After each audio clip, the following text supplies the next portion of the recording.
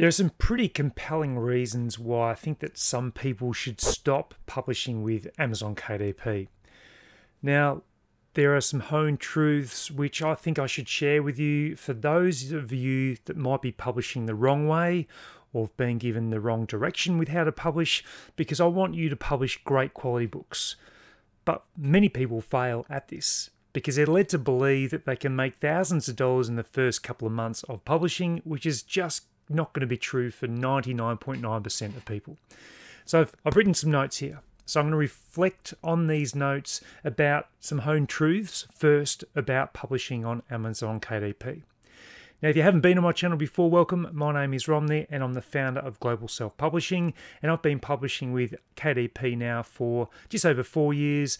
I've sold in excess of 200,000 books, and I've also got several courses, best-selling courses about self-publishing. So I've got some good knowledge and history of publishing, and therefore I want to help you with your publishing moving forward. So firstly, some home truths. Your first books are likely to fail, like mine did. I published some very ordinary books. I think I published them too quickly. I didn't give them time to I didn't give them love to make them work. I was too much of a rush to get these books published, and I thought that once I published them that they'd reach a global audience and they'd start selling. Well, that was completely wrong, and it was probably what I was led to believe would have happened. And if someone had told me that I should probably slow down, then that would have been great advice. So that's the first thing. Second thing is your income won't be $1,000 per month if you start creating poor quality books and are not willing to do the work to market and advertise your books. I do see videos where it might be a tutorial, say make your first $1,000 on Amazon KDP. Well, you can be shown the different steps, but if you're not told that your books have to have great book covers, really good descriptions, you need to have a launch process in place when you upload your books and your book goes live. If you're not told any of these sort of things, then the little chances are that you're highly likely to have a book that just fails dismally. And I've got tons of books that haven't done well at all. And I'm not proud of the fact that I've got those books up there. Most of them I've removed now, just because I don't want these books that are up there. There are still some there that are in the millions in regards to BSR.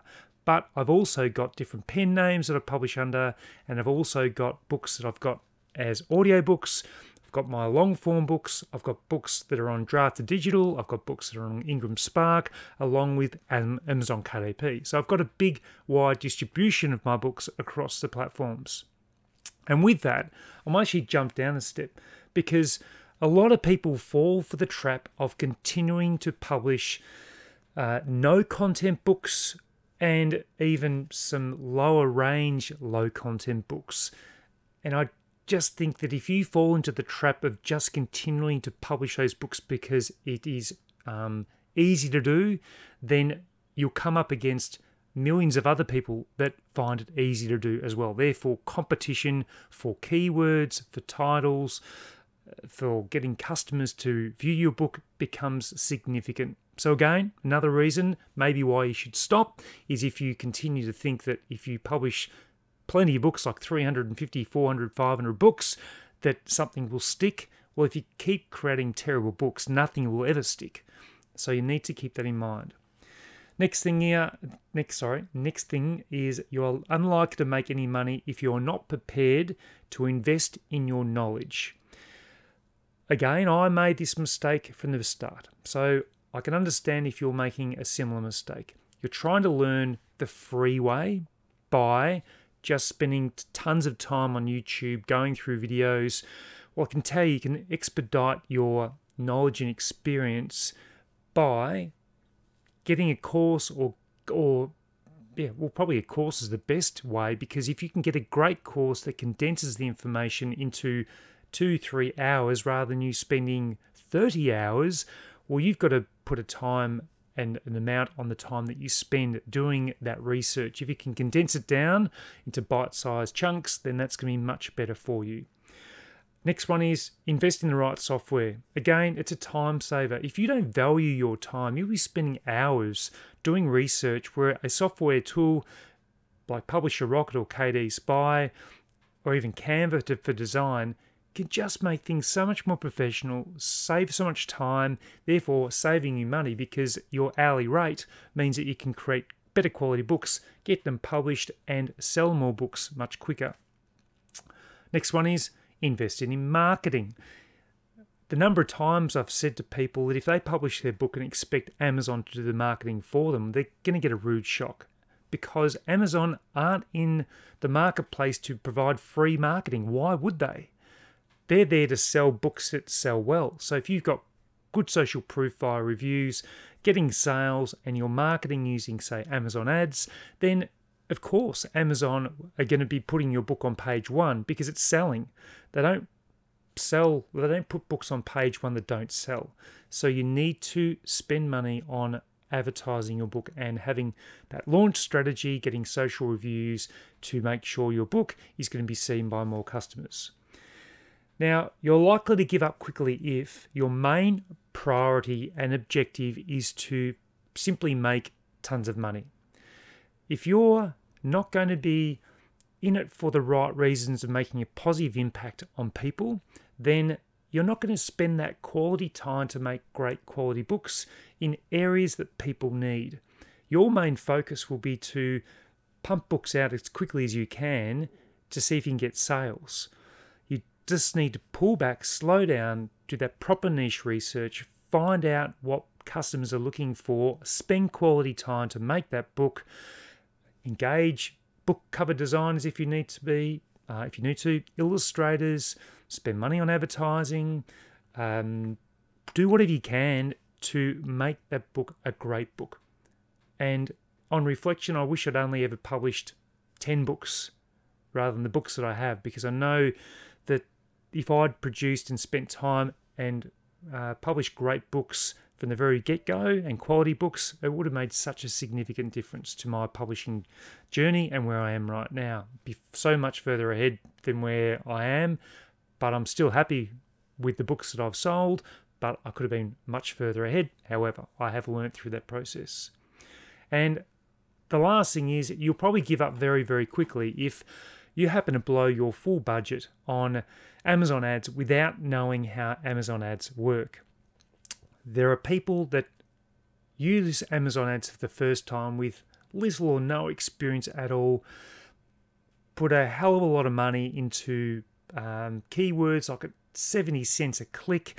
They've listed their book at $10.99, and then once they get 5 or 6 clicks on a book before someone purchases it, you're going backwards because you're eroding any profitability from the book. Remember, if you've got a book that's selling at, say, $11, if you've got a higher click rate, the profit you're going to be making from a book like that is only going to be about $2.50 anyway. So within 4 to 5 clicks, your book profitability is gone if you are using Amazon ads and using the wrong strategy for keywords. I can't stress enough the importance of getting some experience or knowledge within that. Again, it can be via a course or some other video or content that you watch.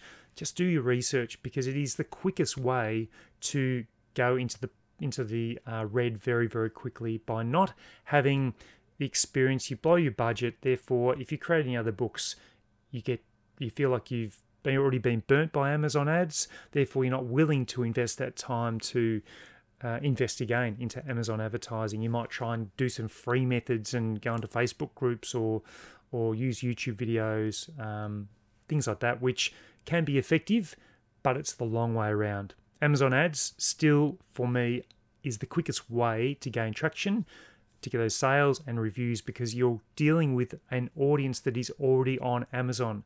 You're not having to take them from one platform to another. What's one last note here? I think that publishing with Amazon is a longer term journey for you. If you're in it just for that short term gain, then you're going to be terribly upset, because it doesn't work like that. You need to invest for the longer term with what you're doing. And the number of people that I've seen come and go through Amazon KDP is just enormous. And what I'm wanting to do is to create a community very, very shortly that involves people that want to take it to the next level with their publishing. They want to learn more, they want to learn the right skills, and have contact with Q&A sessions with me. So just keep an eye out very, very shortly for some new content that I'm creating about a new community for KDP that I'd love to create for like-minded people that come together, that can learn together and evolve, share wins, talk about some challenges they might be having. So that's what I'm looking at creating in the very, very near future. So give me a thumbs up if you're looking forward to that, or make a comment, and I'll be looking forward to elaborating on that further very soon. So hopefully these tips help, and you might as well stop KDP if you're not willing to invest in the long term with this. And if you're not willing to do those initial steps and invest in yourself and in your knowledge and in the tools that help you, then it is going to be such a difficult challenge for you to make anything from publishing with Amazon KDP. And I've also got advice around publishing broadly as well, which I'll talk about in another video. So hopefully this information helps. It was a bit of a rant, but I do think that it's important to share this information with you too. So if you've liked this video, give me a thumbs up, add a comment if you want to. Check out globalselfpublishing.com if you want further resources and tools to help you with your self-publishing. So until our next video, I look forward to seeing you then.